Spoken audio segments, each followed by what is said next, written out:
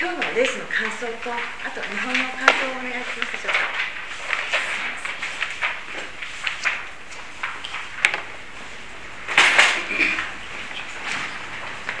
Congratulations.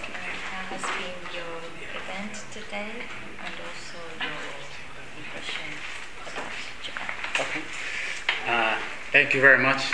The competition, it was a good competition.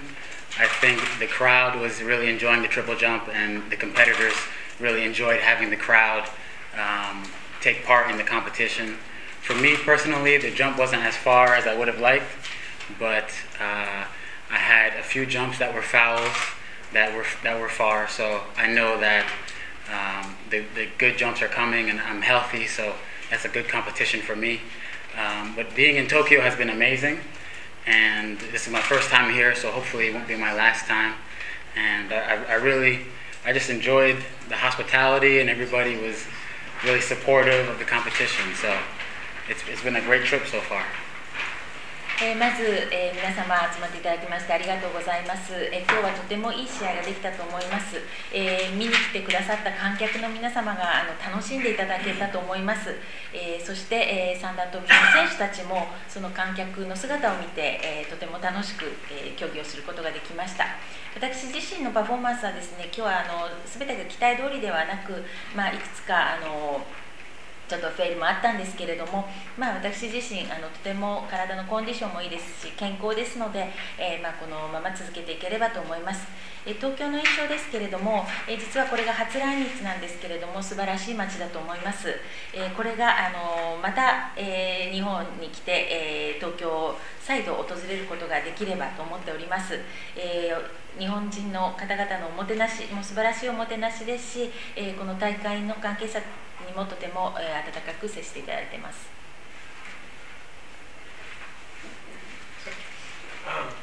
Can I just confirm, were you in second place going into the last jump? Yeah, The second jump? Yeah, I was in second place, yeah.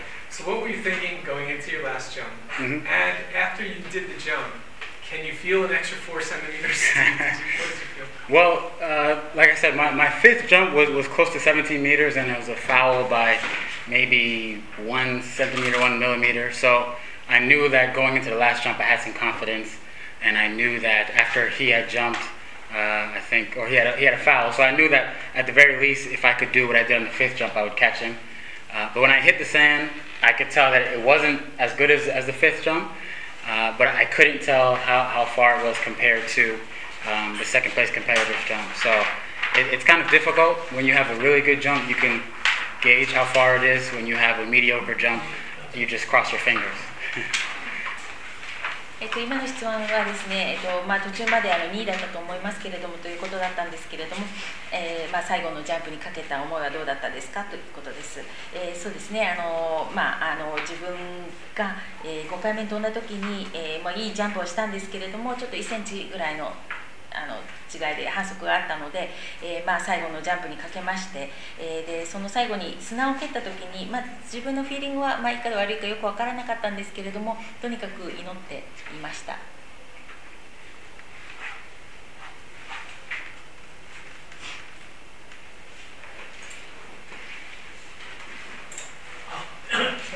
ご質問ありましたら、どうぞ。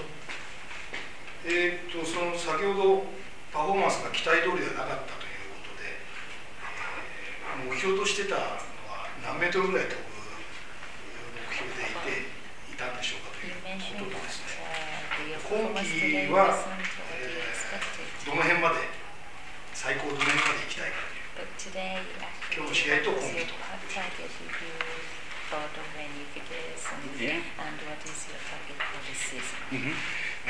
Today my target was 17 meters, which is difficult because for me flying from Washington D.C.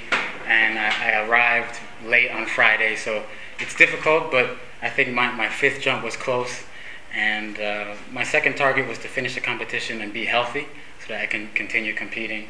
So I think it was a good competition overall, and anytime you win, that's a good result. For the season, I want to set a new personal best. Right now, my personal best is 17.39, and last year I jumped 17.36. So this year I can go even farther. and I need to stay healthy because next year is World Championships, and after that is of course Olympics.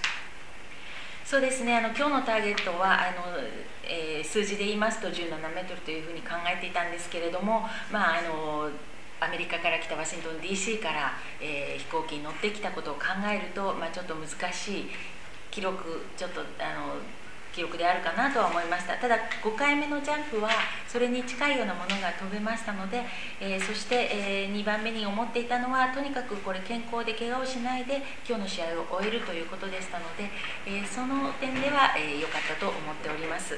で今シーズンの自分の中のターゲットなんですけれども、目標にしているのは自己記録を破ること。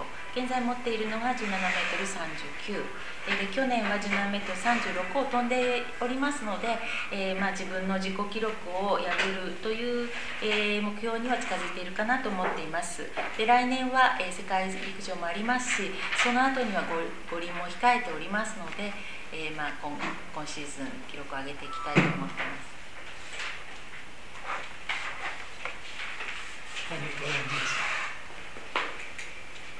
よろしくございますか。じゃあこれは決めていただきます。Thank you.